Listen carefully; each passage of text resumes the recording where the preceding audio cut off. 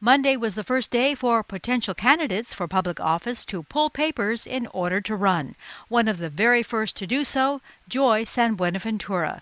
The Hilo attorney has her sights set on Puna's State House seat currently held by Faye Hanohano. We visited Joy at her Hawaiian Paradise Park home over the weekend, where she was particularly keen to show us around her sustainable backyard, along with her husband, Sheldon Lehman. For the people of Puna, I intend to pull my papers and give an alternative candidate for the District of Puna, House District 4. We've got mulberries. My mom was born in Waikapu.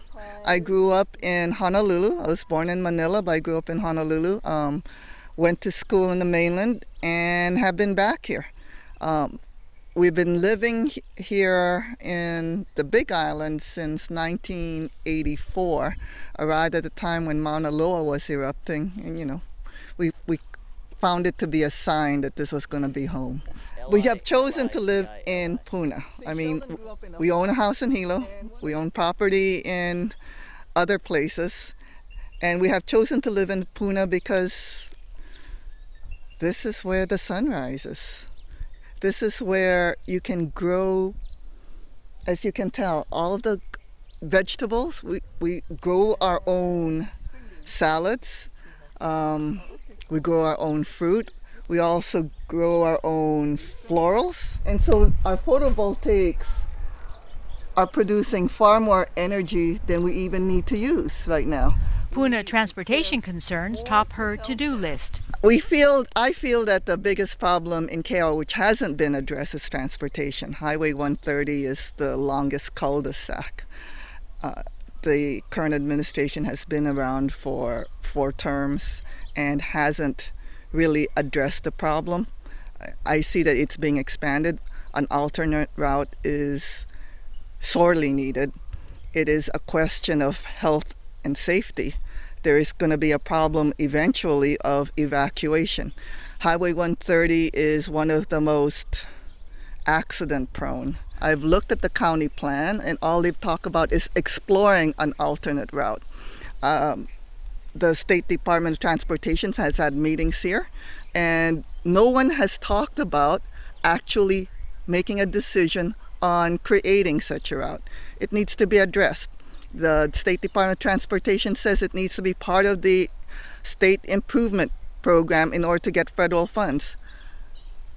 That needs to be done. SanBuenaventura has been a Big Island attorney for more than 30 years. At the age of 32, the Democrat was also the youngest person in Hawaii to serve as a district per diem judge. As a legislator, SanBuenaventura would push for alternative dispute resolution in Hawaii. The homeowners are butting heads with homeowners associations. It's also a big thing in Hilo. The country, it results in lawsuits. Monies that should be in the community should stay in the community, or homeowner associations should stay in infrastructure rather than being spent in legal fees. One of the things that I'm proposing, should I get in, would be having a state ombudsman, so that these kinds of disputes need not be escalated into the judiciary. Lawyers can make money somewhere else. I mean, I'm a lawyer, that's how I make a living, but money should stay in the community instead of in legal fees. Alternative dispute resolutions need to be addressed. We can't have papaya farmers who work their land have their papaya trees be mowed down for some dispute. There needs to be an outlet. She also has a number of ideas to help Hawaii's so-called working poor.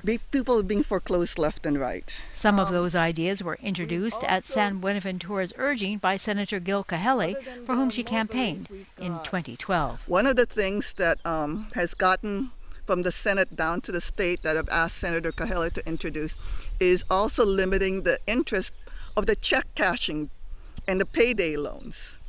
Right now, they're allowed to get 15% per paycheck, which translates to around 400% per year. They were able to get an exemption from the usury laws.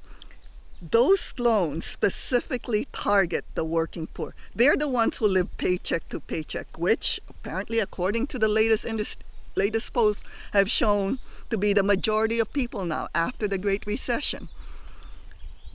The legislative bill that's now in the House with Representative Suji, and hopefully will get out for a vote, limits those interests to 39%. Conservative states like Arizona have banned them altogether. We're doing baby steps. The state primary election will be held August 9th of this year.